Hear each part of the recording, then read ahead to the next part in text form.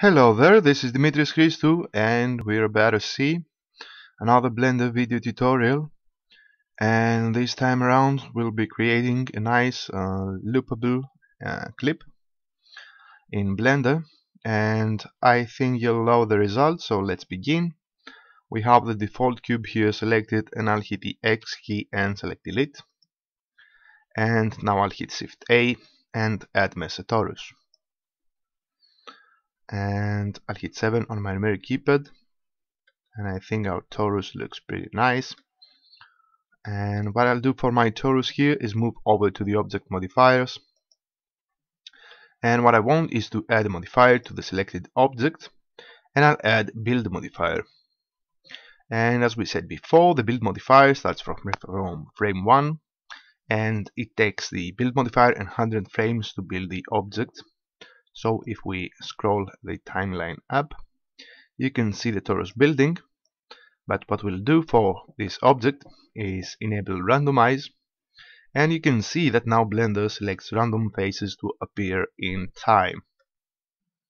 So now I'll hit 1 on my numeric keypad and then 5 for the front author view, and I'll hit Ctrl Alt and 0 to roughly position my camera, and now I'll hit 7 on my numeric keypad for the top author view, right mouse button click to select the camera, and I'll hit the Z key to grab it and move it at about here, and I'll set the X value to -2, and let's set the Y value to -0.6, excuse me, and the Z value, let's set it to 0.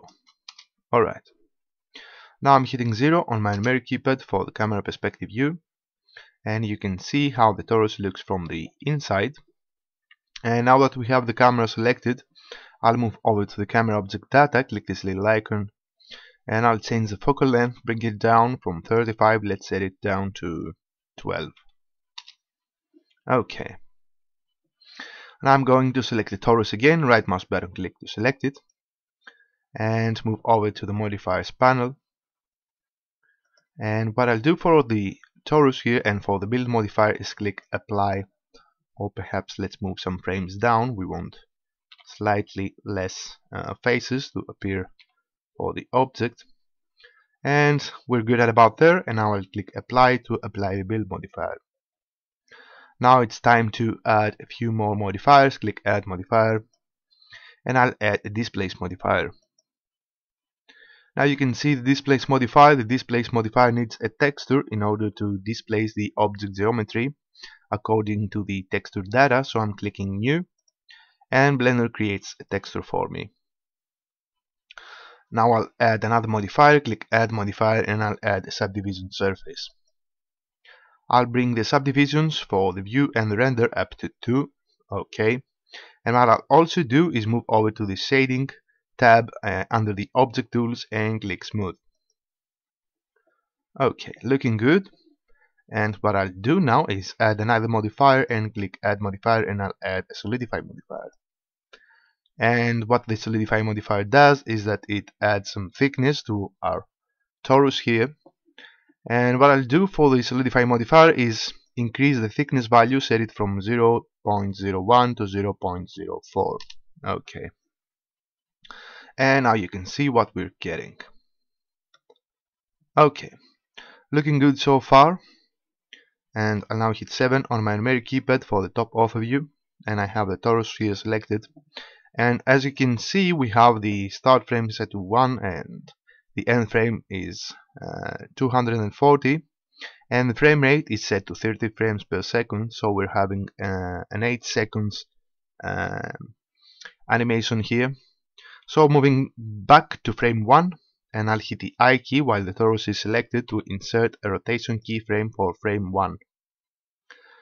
Now I'm clicking here and moving up to frame 240, and I'll hit R and Z to rotate on the Z axis, and I'll rotate my torus for, let's rotate it for 360 degrees along the global Z axis. You can see at the bottom left corner. Okay, and now I'll hit the I key to insert another rotation keyframe. So I'm hitting 0 on my numeric keypad to switch to camera perspective view, moving back to frame 1 and hitting play to take a look. And as you can see, what we're getting here is that we're having the animation. It starts slowly, then speeds up, and then ends again a bit slowly. And we don't want that. We want to have a constant speed for the animation. So what I'll do now is split the 3D view, click and drag, and I'll change the top 3D view into a graph editor. Now first thing I'll do for the graph editor here is expand the rotation, and we are not using the X and Y rotation, so I'm selecting them and hitting the X key to delete them, delete the X and Y rotation. And for the Z rotation, you can see the curve here. It starts moving slowly, then speeds up, and then adds up slowly again. And in order to have a constant speed, all we have to do is move over, click to key and interpolation mode and change it to linear. So you can now see how the graph looks. Okay, and if we play back our animation now, you can see that we're having a constant speed for the animation. Okay, now this looks pretty nice, and what I'll do now is hit Shift D to create a duplicate, and you can see the duplicated torus here. I'll just hit the right mouse button to cancel any movement for the duplicated objects and move to the object modifiers for a while. And what I'll do for the second torus is delete the solidify modifier. Click this X icon to delete the solidify modifier. And what I'll also do is change the mid-level. Let's bring it down, let's say to 0.35. Okay, so we are now having two toruses, one that uses the solidify modifier and one that does not use the solidify. And I'm selecting the inner torus here. Let's take a look. I'm hitting 0 on my numeric keypad for the camera perspective view. And what we can also do for the torus is add some extra animation by animating the values here for the mid-level and the strength. So let's take a look. We're at frame 1, and what I'll do here is hit the I key while the cursor is over the strength value, and as you can see, it now changes color, and that means that we have a keyframe for the strength for frame 1. Let's move to frame 120 and let's change the strength value. Let's increase it a bit. I'll set it to 1.5 and then hit the I key while the cursor is over the value to insert another strength keyframe for frame 120.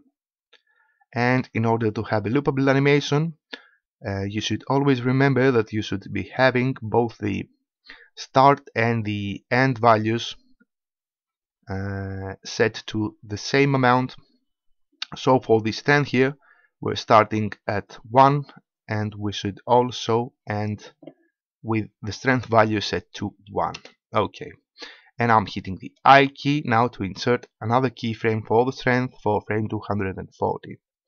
And in order to check if your clip is loopable, you should move to the start and end frame and see that they both look exactly the same. So we're at frame 240 now, and moving back to frame 1, and it all looks the same. Okay, now time to animate the mid-level value here, and I'll hit the I key while we're at frame 1, and while the cursor is over the mid-level value, hit the I key to insert the keyframe, and now I'll move over to frame 60. Okay, and I'm changing the mid-level now. Let's set it down to 0.4 and hit the I key to insert a keyframe for frame 60.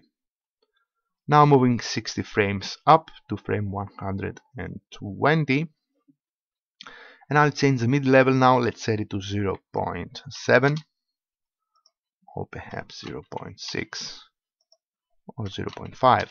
Okay, and hitting the I key over the value here to insert a keyframe for frame 120, and moving 60 frames up to frame 180. And now I'll set mid-level, let's set it to 0.3 or perhaps 0.4, and I'm setting this to a value lower than 0.35 because I want the second torus here to always be outside of the first one.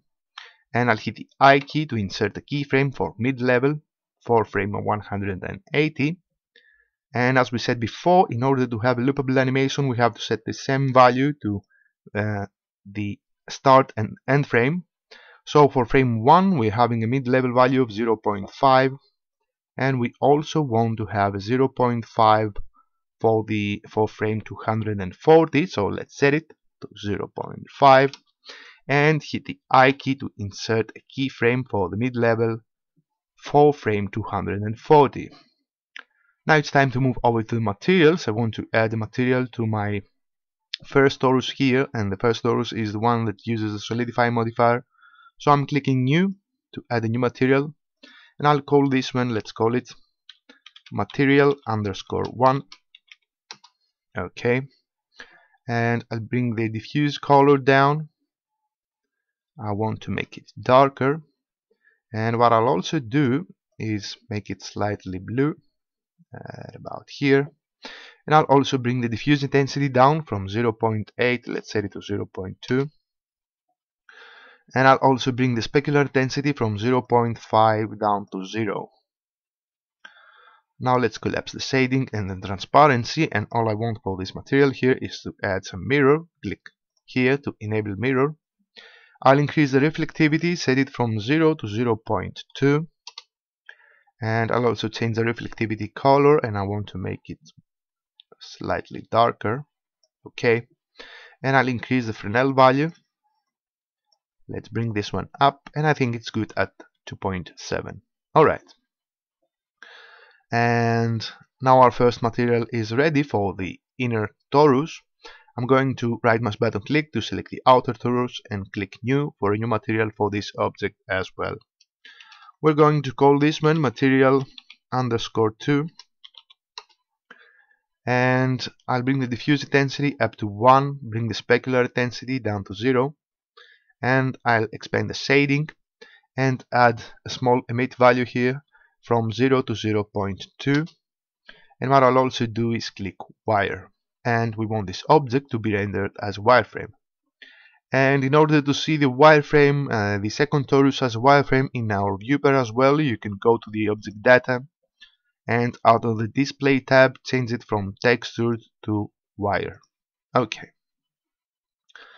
Now moving over to the world options, let's take a look at the world options and let's change them a bit. I'm clicking paper sky and blend sky, and I want to change the horizon color. Let's make it brighter. And I think we're good at about here. Okay. Now let's take a look. I want to render an image to see how it looks, and as you can see, we're having the reflections here from the first torus, and we can also clearly see the wireframe around our objects. So hitting the escape key, and we'll soon move over to the compositor, but before we do that, I want to select the camera. I want to add a depth of field effect. So I'm clicking limits to display the camera limits, and you can see we're having this little yellow cross here. And what I'll do for this one is increase the distance, and you can see that the yellow cross moves away from the camera as I'm increasing the distance. And I'm going to set this, let's set this to 2. So we're changing the focus value here, and while the camera is selected, I'll hit 0 on my numeric keypad for the camera perspective view, and I'll change the rotation here a bit. I want to change the Y rotation, let's set it to 5, so I'm creating some nice angle for my camera. And I'll also change the Z rotation. Let's make our camera look at the inside of the torus, and I think we're good at about there. And I'm hitting 7 on my numeric keypad for the top author view, And what I'll also do is move my camera a bit out, and I think we're good at about there. Let's take a look through the camera perspective view. I'm hitting 0 for the camera perspective, and I think it looks pretty nice. And now that we have the depth of field point here set up, we should render another image so that Blender will also calculate the Z buffer. Okay, now I'm hitting the escape key, and I think it looks pretty nice, and I'll expand my graph editor here and change it to a node editor. I'm hitting the N key to make the properties here go away, and we'll be using compositing and click use nodes, and we're having the render layers and a composite node. Let's bring them to the sides, and I'll hit Shift A, and we need another output, and this output will be a viewer. Let's make our viewer bigger also, and let's begin with our compositing. I want filter. Let's use a defocus node, bring this one up, and for the defocus node here we'll be also using the Z value, take the output of the render layers and make it an input for the defocus node, and I should also bring the output of the defocus node and make it an input for the viewer. I'll also click backdrop so we can take a look. Now I'm going to check use Z buffer because we're actually using the Z buffer from the scene here, and I'll uncheck preview, and all you have to do now is play with the f-stop value here. It's set to 128 by default. Let's set it down to 16, and as you can see we're now having the depth of field effect kicking in, and I think it looks pretty nice. Okay, now time to add a few more filters, a few more effects here for the compositing, and we are going to add a glare node. Let's connect the glare node, and I'm going to change the glare node here from streaks. Let's change it to fog glow. Okay, now so the fog glow is in place, and what we have to do now is bring the threshold value down because we want Blender to apply this effect to less brighter pixels, and let's set it to 0.1, and we're waiting to see the effect kicking in, or perhaps let's set it down to 0. Okay, so you can see the fog glow here applied to our scene. I'll hit Shift D to duplicate the glare node, and what I'm doing here is duplicating the glare node, and of course I'll change it from fog glow. Let's change it to ghosts. And for the ghosts effect now, I'll increase the threshold. We don't want it to be applied onto pretty much every pixel of the image, and I'll bring the threshold up to 0.3. Alright, now time for a final glare node, and I'll hit Shift D to duplicate this glare node and connect this one as well, and I'll change it from ghosts to streaks. Now for the streaks glare node, I'll bring the streaks value here from 4 down to 2, and I think this looks pretty nice. Let's just increase the threshold for the ghosts value, and what I'll also do for the streaks is change the color modulation value here. Let's set it from 0.25 to 0.6. Alright, and now time for a final node. Let's organize our nodes a bit, and I'll hit Shift A and move over to distort and select lens distortion. Okay, and for the lens distortion node here, all we'll do is add some dispersion here, and we'll set it to 0.1. Okay, and in order for everything to work and appear in your final render, all you have to do is take the output from the final compositing node and make it an input for the composite node. Alright, so this looks pretty nice. Let's expand our 3D view and let's take a look. Let's render an image to see. Let's try it about here, and I'll change the resolution, set it to 1280, and for the X, and 720 for the Y. Bring it up to 100 and change it from image editor to full screen and click render. Another nice thing about this scene is that it renders pretty fast, and you can see that the result is pretty sweet too. And as I said before, this is a looping animation, a loopable animation, and that means that you'll be able to play these 8 seconds of animation over and over and over again, and the result looks pretty sweet.